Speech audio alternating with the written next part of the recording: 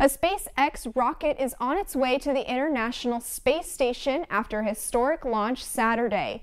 The mission out of Kennedy Space Center marks the first time SpaceX has put humans into orbit, and it's the first time NASA astronauts have launched from U.S. soil in about a decade.